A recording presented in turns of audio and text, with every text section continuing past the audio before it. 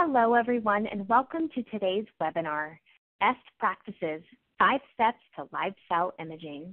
I am Michelle Ashton of Labroots, and I'll be your moderator for today's event. Today's educational web seminar is presented by Labroots and brought to you by Thermo Fisher Scientific. To learn more about our sponsor, please visit www.thermofisher.com/5steps-live. Let's get started. Before we begin, I would like to remind everyone that this event is interactive. We encourage you to participate by submitting as many questions as you want at any time you want during the presentation. To do so, simply type them into the Ask a Question box and click Send. All questions will be addressed by the speaker via the contact information you provided at the time of registration after the presentation is over. If you have trouble seeing or hearing the presentation, click on the Support tab found at the top right of the presentation window, or report your problem by clicking on the Ask a Question box located on the far left of your screen. This presentation is educational and thus offers continuing education credits.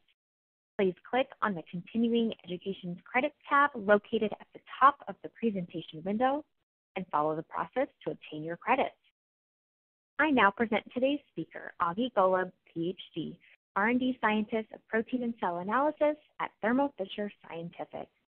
For a complete biography on our speaker, please visit the Biography tab at the top of your screen. Oggie, you may now begin your presentation. Okay, well, it seems that it's about time that we got started with today's webinar. I'd like to first thank all of you for joining us today and attending this webinar on live cell imaging. My name is Oggie Golub. I'm an R&D scientist with Thermo Fisher Scientific.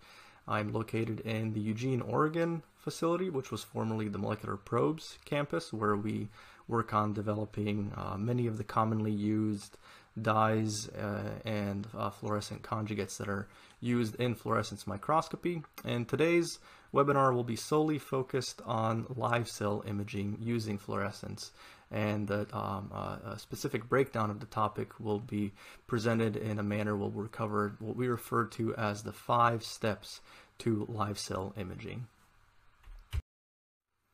So the 5 steps to live cell imaging will essentially serve as kind of an outline for the remainder of this talk, and the steps are outlined here in this slide, where essentially the first 2 steps are largely aimed at essentially determining whether live cell imaging is really necessary for the type of experimental question that one is trying to investigate, and then of course culturing those cells in preparation for a live cell imaging experiment. And so with those 2 steps being something that's pretty commonly performed in most labs, we'll go ahead and focus most of the content in today's webinar on the last 3 steps, which is really where our expertise from the product development comes in, with determining the optimal types of labels for live cell experiments, as well as how to optimize your labeling and imaging conditions so that you can get quality data. And then last but not least, we will also touch base on how to go about actually performing live cell imaging without any detrimental effects, because as many of you are probably familiar with, when it comes to live cell imaging, it can be quite a bit more challenging than imaging fixed dead cells. So what are some of the main advantages of live cell imaging over fixed cell imaging? So if we start at the very first step of kind of the planning phase, where we're trying to build a foundation for our entire experiment, we should really sit down at first and determine what advantages we stand to gain from moving into live cell imaging versus kind of the traditional fixed type of analysis. So of course, one of the main advantages can be illustrated with these panels here on the right, where if we look at the traditional fixed cell specimen on the bottom right, we might be able to investigate some type of biological event happening over time by taking snapshots at different time points. Whereas if we perform live cell imaging, we can actually observe these processing as they happen in real time. And so this allows us to track interactions between cells and within cells and their compartments. And so this, of course, grants us a whole new dimension for analysis and much better physiological relevance. Now, some of the considerations to keep in mind, of course, is that the labeling approaches for live cells can be quite drastically different than the approaches that one would take for fixed cell preparations. And then from an imaging standpoint, as I mentioned even in the previous slide, it can be quite a bit more challenging to actually capture this data because the cells are moving and you're subjecting them to light over continuous time periods, and they need to be in a proper environment and incubator. So there's quite a few things to think about here, and we'll talk about these in subsequent slides. So if we go back to these 5 steps, we can move into step number 2, where we really are now committed to a live cell imaging experiment. And so we need to start off with a nice healthy cell culture, because as with really any biological experiment, a successful experiment starts with a nice healthy cell culture. So we need to learn how to properly grow and maintain our cells in their optimal growth conditions. I won't spend too much time on this topic because, again, I think that this is something that's very commonly found in most labs. We have pretty standard practices for culturing and growing the cell types that we're commonly working with. Some of the more common considerations to think about when culturing your cells are, of course, the plates and the dishes that are being used, any particular additives or media supplements that might be required for your specific cell type. And then, of course, you need to have the proper environmental control for these cells to grow in an incubator. But before you can even really start to perform any types of experiments and assays, and even for routine passaging of cells, it is quite essential during the culturing phase to have a proper cell count of your cultures as you're progressing from one passage to the next, and as you're even sub-passaging from just maintaining your cells for an experiment. And again, for a successful experiment, it really does need to begin with an accurate cell count. And so cell counting is relatively straightforward to perform, or at least it seems that way on the face of it, until you start to really kind of get into these higher density cultures and being able to track viability along with total cell count. Where instruments and benchtop cell counters such as the Countess 2 FL are really very powerful companion devices that really enable you to not only get more accurate results but more reproducible results from one time to the next. So this is a type of instrument that, of course, allows you to not only generate a total cell count but also viability cell count in order to assess how many of the cells that you have in your population are actually viable and usable for downstream applications. Going back to our outline of steps, we will now move into really kind of the meat of the rest of this talk, which, as I mentioned in the introduction, will really be focused on the steps 3, 4, and 5, which are, the labeling, optimizing, and imaging in live cell cultures. So if we start with kind of a high-level overview of the different labeling methods that are available to us, generally speaking, they fall into these 3 pretty distinct categories, where we have perhaps the most commonly used approach here on the left, which is using antibodies. Typically, this is, of course, done with a primary antibody that recognizes your antigen of interest inside or on the outside of the cell, and then that primary antibody is followed up with a secondary antibody that's conjugated to fluorophores most traditionally, and then those fluorophores are what we are able to detect. Unfortunately, this approach is generally not compatible with live cell imaging, since antibodies tend to be rather large and bulky and not cell permeable.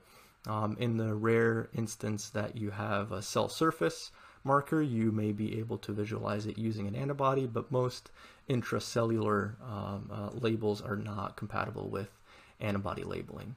So this is where we now start to rely on different types of approaches. One of them, of course, is a genetically encoded approach. So these are the traditional fluorescent protein types of labels, so GFP, RFP, and really all the rest of the fluorescent protein family. And these are, of course, require live cells in order to be expressed and folded up properly and become fluorescent. So this is very much a live cell compatible workflow. And then really the bread and butter of the campus that I work at, the former Molecular Probes campus, are of course small molecule fluorescent conjugates, where we rely on organic dyes in order to either deliver the dyes themselves directly to a compartment or conjugate the dyes to another molecule in order to give it specificity. And not all of these are live cell compatible, but many are. So we'll talk about some different examples of live cell compatible fluorescent molecules in the next set of slides. But first we'll cover various approaches towards genetically encoded labeling methods. And one of these methods that we have developed over the years is called BACMAM. And BACMAM essentially stands for insect baculovirus with mammalian promoter. And as that name implies, what that tells us is that this is a technology that takes advantage of an insect virus, a baculovirus.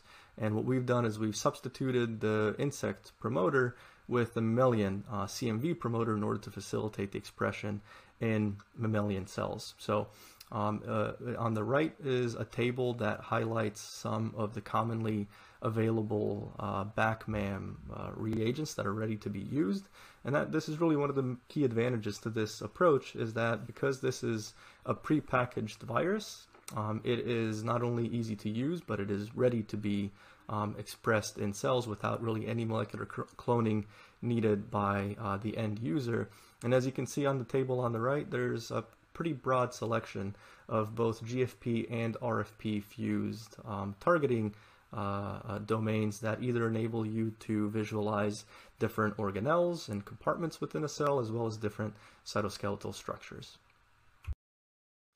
So one of the key considerations for using BACMAM technology is essentially getting the most optimal transduction efficiency. So the reagent is relatively easy to use, where essentially it comes prepackaged as a concentrated viral titer that you essentially dilute onto your cells and incubate overnight. And so then when you show up the following morning, you have cells that are expressing your fluorescent proteins that are now ready for live cell imaging. Generally speaking, the highest transduction efficiency happens while the cells are still in their log phase growth, and so you want to transduce before they're fully confluent, generally speaking at a confluency of about 70% or less. And then different cell types respond to the virus in different levels, and they may require a different multiplicity of infection from one cell type to the next. So this is one of the key parameters that really needs to be determined for your specific cell type, regardless of the virus that's being used. You need to determine what's called the MOI, or the multiplicity of infection, and that's done relatively easily. You essentially need to establish a titration of the viral particle on your cell, and generally speaking, this range is somewhere between about 5 and 100 viral particles per cell. And so using a very simple equation that's highlighted there on the bottom, you can determine the volume of reagent that you need for your labeling. Now, besides genetically encoded approaches, as I mentioned, another commonly taken approach is using small molecule organic dyes. And so this is what I would like to actually spend the vast majority of the rest of this talk focused on, is different types of fluorescent labels and molecules, and different approaches that we can take towards optimizing their use. So here we have an example of a live cell, a U2OS cell specifically, that's labeled with 3 different tracker dyes. So many of our trackers are indeed intended for live cell imaging. And so here what we have is an example of a cell that's labeled with 3 different live cell compatible trackers. We have a tubulin tracker, deep red, a mito tracker green, and a lyso tracker blue. So what we now see is that we're, of course, able to not only label these specific structures, but we're able to multiplex using multiple dyes in order to visualize different structures at once. And one of the really key advantages to this approach over genetically encoded approaches is the speed with which you are able to achieve labeling. This is generally accomplished within anywhere from 15 minutes to an hour. Depending on the reagent and its mechanism of loading. And another really great advantage that can often be overlooked is that because the small molecules are incubated on top of the cells in the media, what you end up with is a very uniform staining across your entire population. That can be one of the significant drawbacks to genetic approaches, is that you'll have cells that have taken up multiple or variable levels of virus and are therefore variably expressing compared to one another. So you can have quite drastic levels of labeling and expression, whereas with these small molecule fluorescent labels, the labeling tends to be very uniform because all cells are incubated with the same concentration and for the same amount of time. Some of the considerations to think about, just like with everything else, there's of course drawbacks to this approach as well, and one of the key drawbacks is that you can get non-specificity that can result from excessive labeling, is essentially from using too high of a concentration. High concentrations will also potentially affect the physiology of your cells and potentially induce prolonged cell cycle and maybe even cytotoxicity at very high concentrations. But when you get those concentrations and conditions right, they of course enable you to perform live cell imaging that can be tracked over time, either on the scale of hours or even days. So I'd like to start with really just a very high-level consideration of using small molecule fluorescent labels, and that's concentration. This is something that we spend a lot of time optimizing during the development of these types of conjugates. And so this is an example of that tubulin tracker deep red that I showed in the previous slide.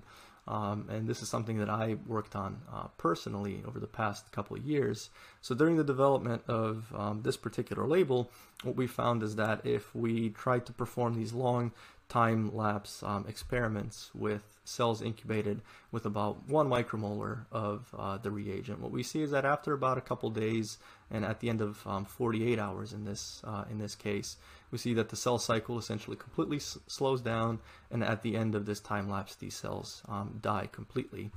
Whereas if we cut that concentration down tenfold to about 0.1 micromolar, we can now see that at this 48-hour time point, the cells are not only completely alive, but they're able to go all the way out to 72 hours. And during this entire time lapse, they're able to divide, proliferate. The microtubules are still exhibiting their normal dynamic behavior, and everything is physiologically unperturbed in this event. And the only difference essentially between these two experimental conditions is the concentration that's used. So it's a very important consideration when using these types of labels for long-term time-lapse imaging, is to make sure that you do not excessively label, because the dye itself can of course interfere and perturb with the natural physiological mechanisms of your cell type. So that's really just one of the key parameters that needs to be optimized. And again, oftentimes this is something that we will spend a lot of time performing the optimization on the front end, but of course we're not really able to do this with every single cell type out there. So it is something that sometimes needs to be performed on a cell type specific basis, but we'll at least provide general guidelines on concentrations and fold dilutions on where to start. So we'll move into step number 4 then and really talk about some of the other parameters that can be thought about for optimization during live cell imaging.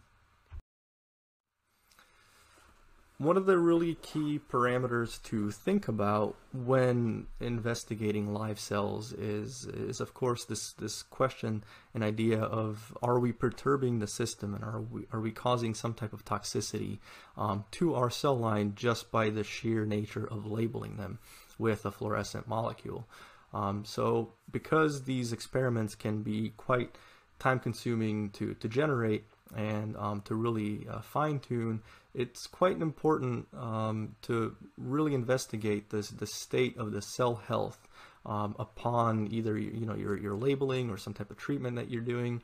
And this can be done using various indicators that we refer to as cell health indicators. And so these are typically reagents that span the cell health continuum, as we refer to it as, where we have completely healthy cells, and the reporter will enable you to get an assessment of how healthy or if those cells are indeed healthy, all the way out to a completely dead population and everything in between. So what we have here on the right is an example of a couple different reagents that can actually be multiplexed to give you a combined picture of cell health, and in particular mitochondrial health, by looking at the mitochondrial health using a small molecule label called TMRM, which loads based on mitochondrial membrane potential. And this is being multiplexed with a reactive oxygen species detector called CellRox green.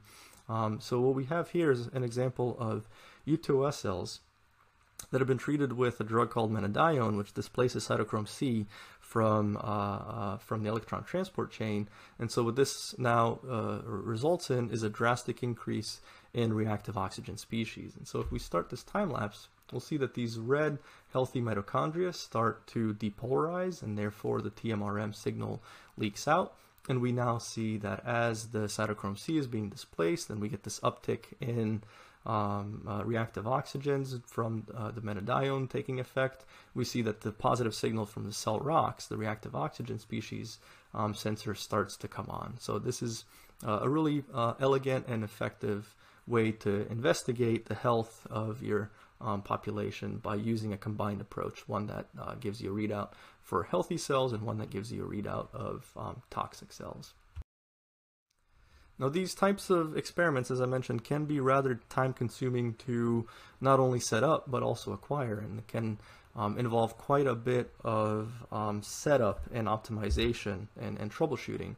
So a really easy and elegant approach towards speeding some of this work up on the front end is to use a slightly simpler approach, where we're not necessarily doing time-lapse imaging and setting up these continuous multi-hour overnight potentially time lapses and trying over and over again. Is we can actually use the countess once again, but instead of just simply counting the cells like we did at the front end for culturing and passaging, the countess FL, or the countess 2FL specifically, is actually compatible with 2 fluorescent light cubes from our EVOS microscopes. And so what this now allows you to do is investigate fluorescence or a positive fluorescence signal using a benchtop cell counter. So if we go back to that same example from the previous slide of investigating mitochondrial health using TMRM and CellRox green, if we pull samples from these various time points and simply trypsinize the cells so that we can load them into the countess, we can now assess whether the treatment is working and if the reagents are indeed giving us enough signal in the proper response by assessing the fluorescence in the countess 2FL. And so on the bottom, we see a representative image of one of those data points, where we see that we're at this transition between the Texas red TMRM signal going down and the GFP positive CellRox green signal coming on. So it's really just another tool that one should consider when really kind of starting to set up a new set of experiments. This can be rather powerful and quite valuable in terms of time savings. So in this next set of slides, what I'd like to talk about a bit are different approaches that one can take to improve the loading and retention of these fluorescent labels that we've been talking about. Because oftentimes it can be a bit of a challenge to get some of these labels into living cells, and then once they're in there, they tend to want to disperse and essentially leak out over time. And so there are a couple different reagents and approaches that we can utilize in order to improve both of these steps. So, well, the advantages here are, of course, that it enables us to get higher signal with lower background over time. But of course, some considerations that we have to take are that these approaches may not be compatible in all cell types, and the fact that we're going to be adding additional components to these experiments also mean that potentially we may induce some cytotoxic effects. So we'll talk about that here a little bit in the following slides.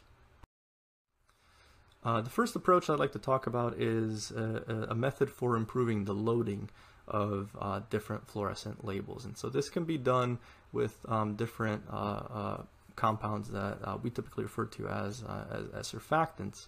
And one of them is called pluronic F127. In the previous slide, you saw an illustration referring to a product called Power Load. And Power Load is essentially a combination of these different pluronics that has been formulated for loading of AM esters. Here what we're using is a single pluronic, F127, that we have found to be very effective for loading our green tubulin tracker. So we'll be using this tubulin tracker example throughout much of this talk. And as I mentioned before, the new reagent that we worked on recently is this deep red version of tubulin tracker. So what we can actually see here is that if we look at our original tubulin tracker, the green on the bottom left we have a fluorescent image that is matched in exposure and contrast to the image on the right. And what we see is that if we just incubate with the tubulin tracker by itself, we don't get very effective loading at all. The signal is actually quite dim and is really barely above background, and that can be reflected in the quantification there on the right. But if we co-incubate and load with pluronic F127, we see a drastic increase in the loading of this particular label. Now, on the other hand, if we employ the same approach with our new tubulin tracker Deep Red, we'll see that the molecule by itself is actually quite effective at loading without pluronic, and that by the addition of pluronic, we actually are causing a detrimental effect on the amount of signal that we have to work with. So this is what I was referring to in the previous slide, where these approaches aren't necessarily a universal solution and may indeed be detrimental, but in the cases where we've found them to be effective, they greatly and drastically improve the loading of these fluorescent dyes. Now, of course, another issue that you often encounter when doing live cell imaging, especially over long periods of time, is that even though the label might get loaded and is successfully internalized into the cells, you often are required to perform what's called a washout step. So that means you have to exchange the media that contains all the unbound and non-loaded fluorophores so that you can decrease the background that you're working with. And so what this of course means is that as soon as you exchange the media, you now are going to have exchange of the molecule from inside the cell wanting to leak out and go outside. So that's what we can essentially see here, is that the retention of these labels will start to suffer after a couple of hours. And so this is again another example of tubulin tracker, and this one is just looking at tubulin tracker Deep Red. And if we use a efflux pump inhibitor called probenecid, what we see is that we can actually greatly improve the retention of these small molecules over longer periods of time by enabling them to stay retained inside the cells by blocking those efflux pumps. So on the top, we have a representative image from the first time point of these cells being loaded, and then they're being incubated and imaged over time in complete media, but without any probenecid present. And what we see after about 2 hours is that the signal not only decreased, but the background greatly increased, indicating that the probe is leaking out of the cells and into the media and contributing to this background fluorescence. Now, if we perform the same type of labeling, but incubate these cells with probenecid present in complete media, what we see is that we can image over this time course of about 2 hours with really very minimal loss in signal and very minimal increase in background. And you can see this being present on the right-hand quantification as well. consideration with this, as with many things that we've talked about so far, including the labels themselves. You want to make sure that you're not using them at too high of a concentration. The same holds true for probenicid. You want to make sure that you're not using it at too high of a concentration or for too long. Otherwise, you will induce cytotoxicity from that blockage of the efflux pumps over extended incubation times. Last but not least, once we've loaded the cells and have incubated them with something like probenicid to prevent the leaking out of the label, we're now, of course, ready to start imaging our cells on live cell microscope. And so at this point, we're going to start subjecting the cells to a fair amount of light in order to get some signal out of these fluorophores. And as many of you are, I'm sure, familiar, light is not only damaging to the cells themselves, but is also damaging to the fluorophores that we're imaging. So with many fixed cell protocols and imaging approaches, we will often use a mounting medium, which prevents photobleaching. So we'll typically refer to these as antifades. And what we have developed in the past is an antifade that's compatible with live cells as well. With the idea being that we're also trying to preserve not only the signal from fixed cell preparations, but also all the signal that we get in live cell preparations. So here we have a couple representative images of cells that are being imaged at 120 independent consecutive exposures with and without the prolonged live antifade live cell imaging reagent. And on the top we have the cells that are being protected with prolonged live, and on the bottom we have cells that are untreated. And you can see the drastic difference in the remaining signal with and without the prolonged live antifade. Another consideration to think about with this approach, though, is just because you're able to protect the signal from photobleaching, that doesn't mean that you should continue to put light into the system, because even though you have signal remaining from your fluorophores, high illumination may still induce phototoxicity.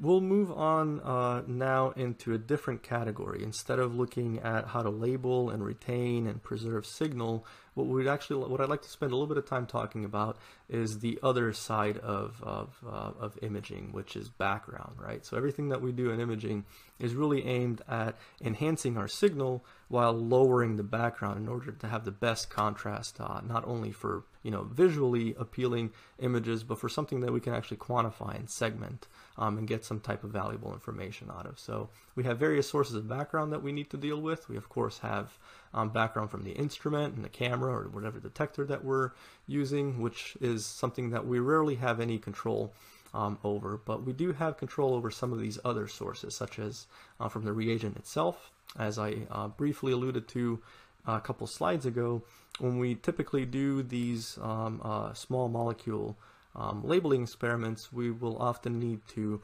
remove and wash out the label at the end of that incubation to remove any non-specifically bound probe. And so what this now of course leads to is the leaking out of that probe out of the cells, but it does remove much of that extracellular background that will be found in the medium.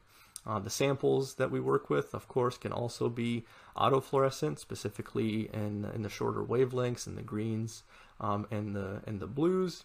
And then the media that many of us use for culturing cells will have autofluorescent components that are very useful indicators of pH, but are quite detrimental in terms of image quality.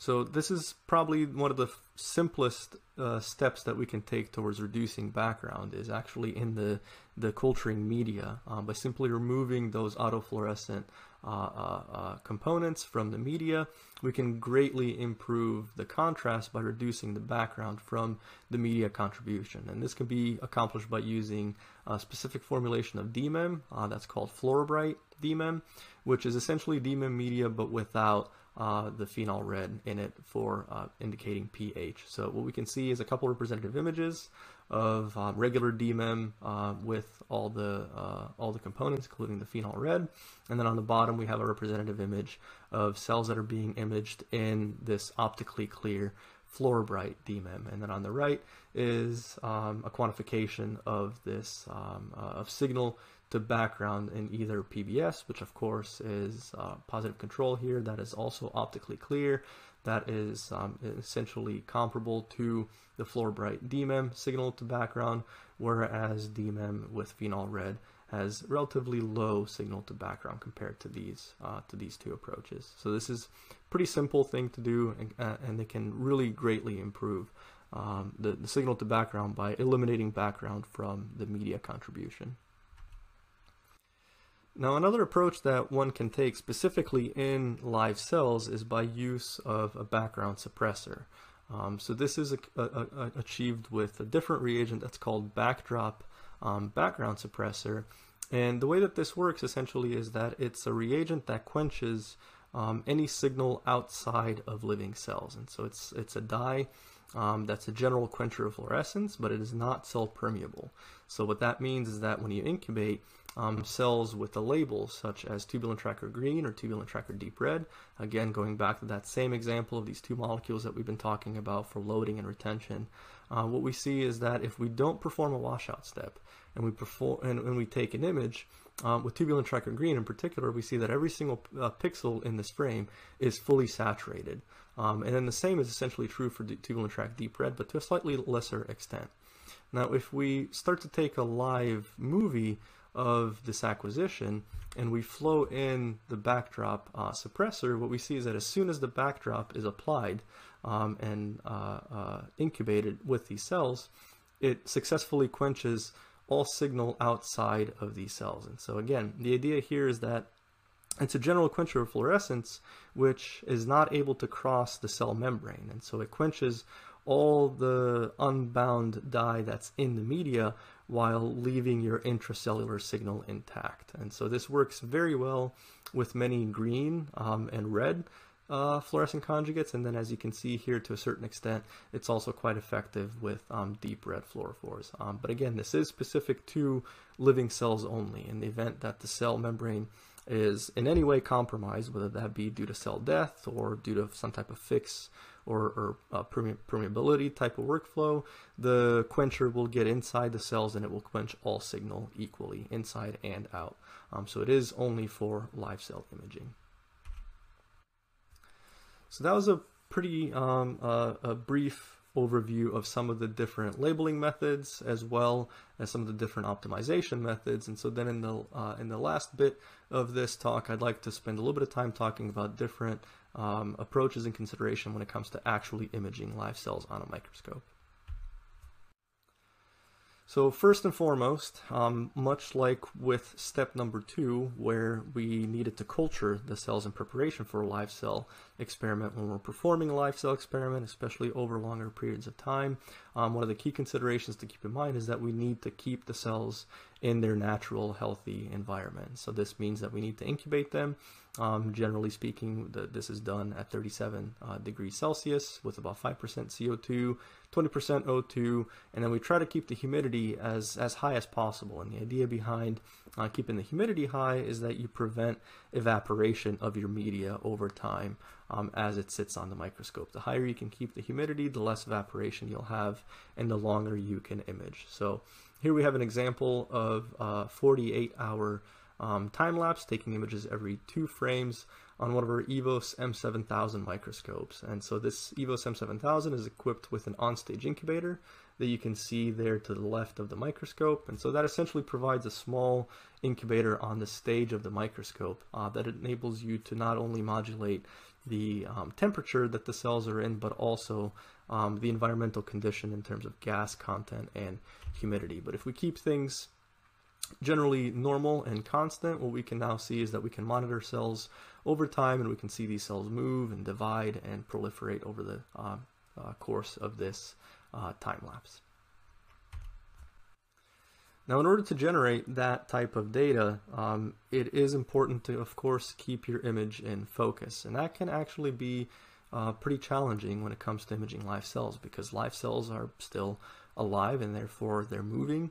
And they're not only moving laterally or in X and Y, but there's also slight shifts in their Z position based on small adjustments and small shifts in the temperature, as well as just the potentially even the stage of your microscope, depending on the type of instrument that you're using.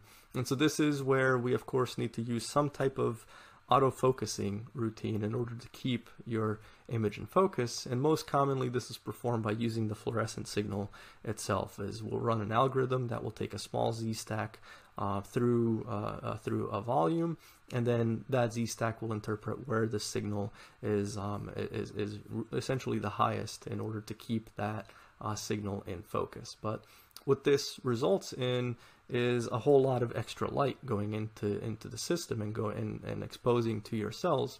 And so this can actually result in a fair amount of phototoxicity. And this isn't really something that's only a problem for autofocusing. It's a general consideration for live cell imaging, to keep in mind how much light and how frequently you're sampling, because if your sampling frequency is too high or using too much light, you'll essentially end up with a lot of cell death. And so what we can see as an example of that here on the left is if we perform autofocus with high illumination settings, we'll see that at about the 20-hour time point, most of these cells stop moving and indeed start to completely die by the end, whereas the same time lapse is being run on the right with lower autofocus illumination conditions, and we can see that these cells are much happier. They're able to continue proliferating and growing, much like what we saw in that first example on the previous slide. So some considerations in general to keep in mind to prevent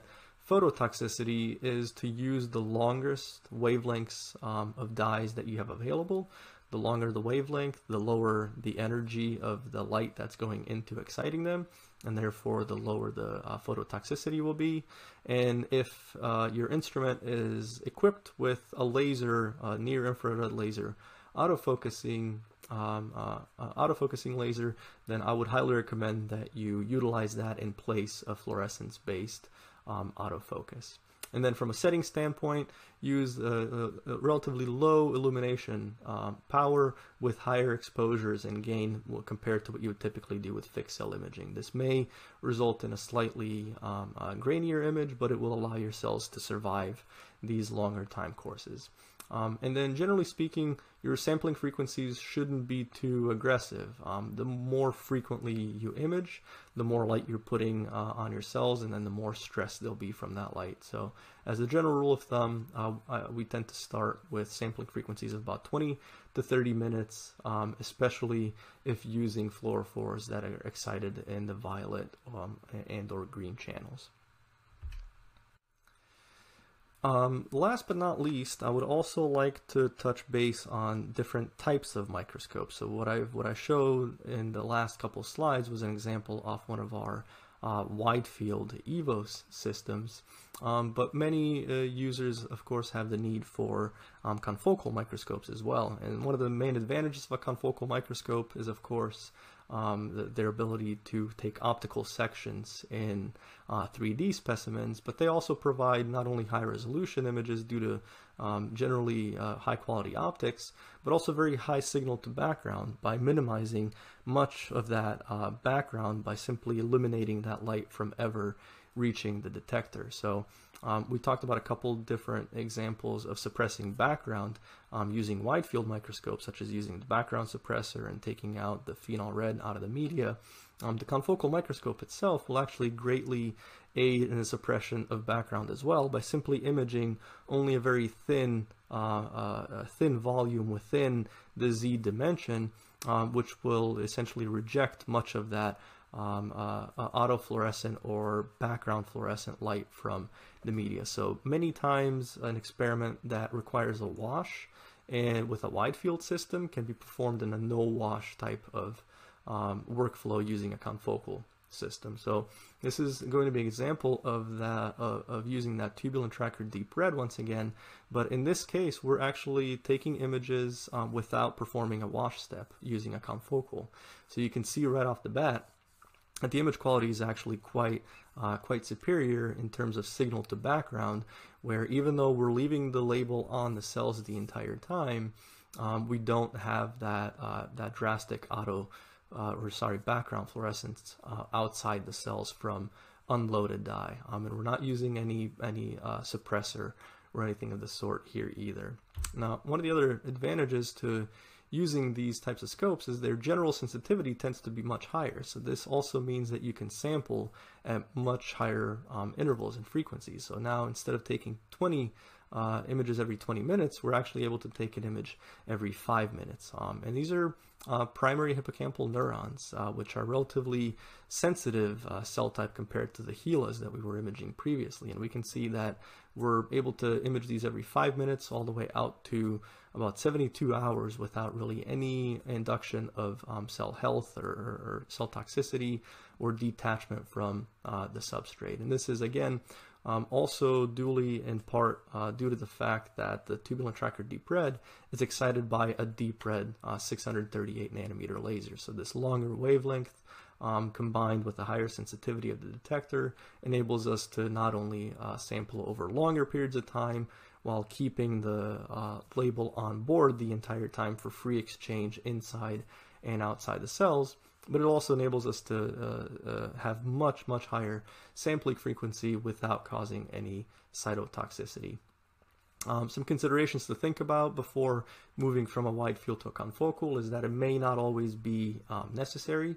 Oftentimes, the confocal instruments in shared facilities will have a cost associated with them, and that cost may not be necessary for the experiment that you're trying to perform. And then even though we have higher sensitivity detectors on many confocal systems, we also tend to have much higher intensity laser illumination. And so this can lead to a greater risk of phototoxicity due to higher intensity laser illumination. So this is where it's generally good practice to use the highest PMT gain or camera gain, depending on the type of detector that you have, using the highest gain setting that doesn't degrade image quality while losing the lowest amount of laser power possible in order to minimize any cytotoxic effects. So in summary, these are the 5 steps that we have talked about today and are kind of the general 5 steps that one can take when it comes to performing live cell imaging. The first step, as we talked about, of course, is to determine if live cell imaging is necessary for your experimental studies. It can be quite a bit more challenging and time-consuming to perform a live cell experiment versus a fixed type approach, and so it is important to really spend some time thinking about if it's necessary, and then also planning out how to execute that experiment. The second step is to culture cells and start with a nice healthy culture that is not overconfluent and that is growing in optimized growth conditions, both in terms of environmental conditions and culturing media. And then really this is where kind of the rubber usually hits the road is at step 3 when it comes to labeling and optimizing and imaging. This is where it's really important to start paying attention to things like concentration and spectral overlap, and really kind of spending some time, again, planning your labeling strategy and choosing the reagents that not only minimize spectral spillover effects but also cytotoxic effects. And so that's where it's important to really spend some time in step number 4 to optimize these conditions and methods in your particular experimental condition, because these things will vary from one cell type to the next. And so these first 4 steps can be pretty time consuming all on their own. And then the last step is generally one that can be overlooked from time to time, which is the imaging, but it can actually be also relatively challenging to perform the imaging itself, because there are multiple parameters to think of when it comes to using fluorescence in live cells. And one of them, as we've talked about pretty extensively in the previous slides, is not only the effect of cytotoxicity from your label, but phototoxicity from the act of imaging the cells too frequently and with too much illumination. So that concludes this particular 5 steps webinar. For more information about our webinars and similar types of content, please feel free to visit our website for various 5 steps tutorials and more information. And with that, I would like to thank all of you once again for not only your attendance today, but also for any questions that may arise. And so with that, I'd be happy to take questions. Thank you. Thank you, Oggie, for your time today and your important research. We would also like to thank Labroots and our sponsor, Thermo Fisher Scientific, for underwriting today's educational webcast. Before we go, I'd like to thank the audience for joining us today. Questions submitted today and during the on-demand period will be addressed by the speaker via the contact information you provided at the time of registration. Labroots will alert you via email when this webinar is available for replay. We encourage you to share that email with your colleagues who may have missed today's event. Until next time, goodbye.